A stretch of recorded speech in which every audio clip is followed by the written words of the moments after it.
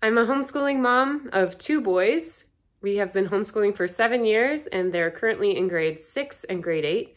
We found Miss Teresa and Discern to Learn 3 years ago, and she's been part of our homeschool experience ever since. They have grown so much in confidence through their classes with Miss Teresa. They are happy to share their ideas. They are confident that they can do the assignments and write their own ideas down. They have also learned to make goals, make a plan to achieve them, and then seen many of those goals achieved.